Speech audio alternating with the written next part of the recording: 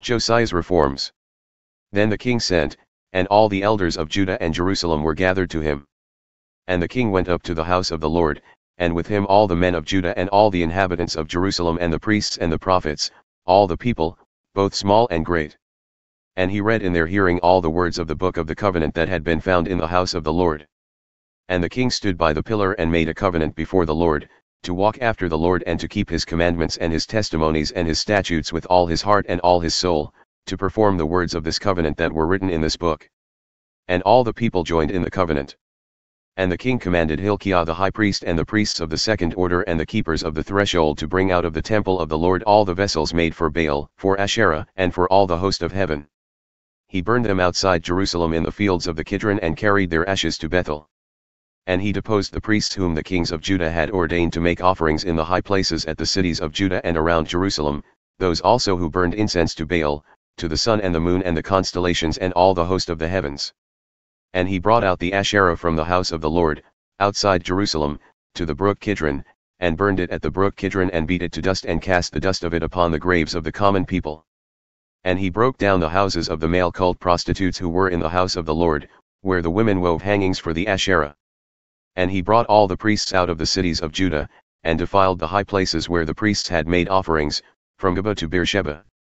And he broke down the high places of the gates that were at the entrance of the gate of Joshua the governor of the city, which were on one's left at the gate of the city. However, the priests of the high places did not come up to the altar of the Lord in Jerusalem, but they ate unleavened bread among their brothers. And he defiled Tophet, which is in the valley of the son of Hinnom, that no one might burn his son or his daughter as an offering to Molech. And he removed the horses that the kings of Judah had dedicated to the sun, at the entrance to the house of the Lord, by the chamber of Nathan-Melech the chamberlain, which was in the precincts. And he burned the chariots of the sun with fire.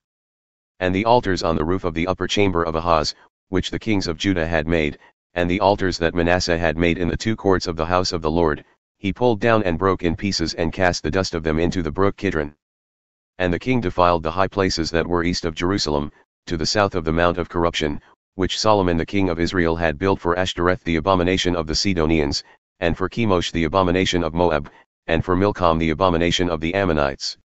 And he broke in pieces the pillars and cut down the Asherim and filled their places with the bones of men.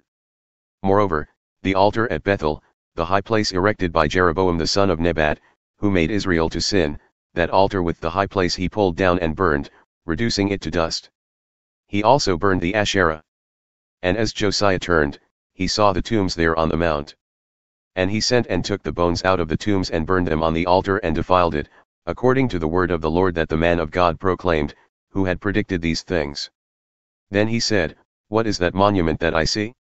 And the men of the city told him, "It is the tomb of the man of God who came from Judah and predicted these things that you have done against the altar at Bethel."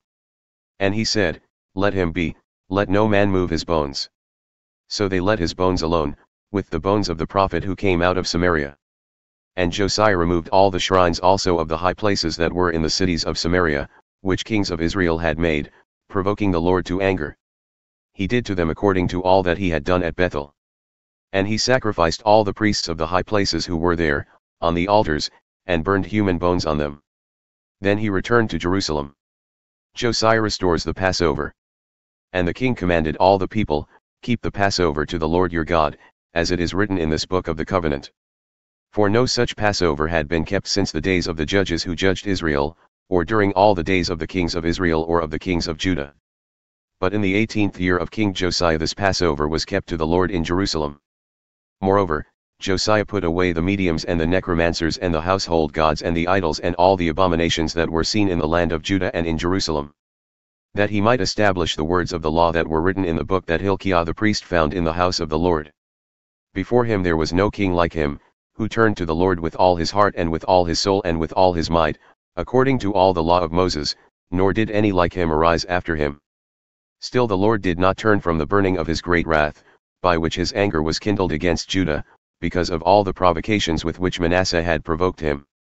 And the Lord said, "I will remove Judah also out of my sight, as I have removed Israel, and I will cast off the city that I have chosen, Jerusalem, and the house of which I said, My name shall be there."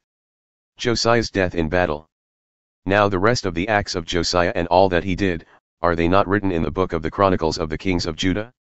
In his days Pharaoh Necho king of Egypt went up to the king of Assyria to the river Euphrates. King Josiah went to meet him, and Pharaoh Necho killed him at Megiddo, as soon as he saw him. And his servants carried him dead in a chariot from Megiddo and brought him to Jerusalem and buried him in his own tomb.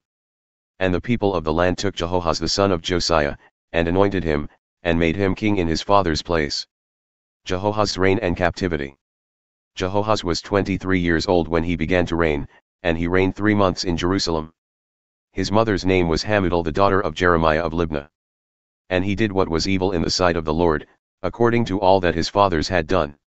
And Pharaoh Necho put him in bonds at Riblah in the land of Hamath, that he might not reign in Jerusalem, and laid on the land a tribute of 100 talents of silver and a talent of gold. And Pharaoh Necho made Eliakim the son of Josiah king in the place of Josiah his father, and changed his name to Jehoiakim. But he took Jehoahaz away, and he came to Egypt and died there. And Jehoiakim gave the silver and the gold to Pharaoh, but he taxed the land to give the money according to the command of Pharaoh. He exacted the silver and the gold of the people of the land, from everyone according to his assessment, to give it to Pharaoh Necho. Jehoiakim reigns in Judah. Jehoiakim was 25 years old when he began to reign, and he reigned 11 years in Jerusalem. His mother's name was Zebidah the daughter of Pedaiah of Ramah. And he did what was evil in the sight of the Lord, according to all that his fathers had done.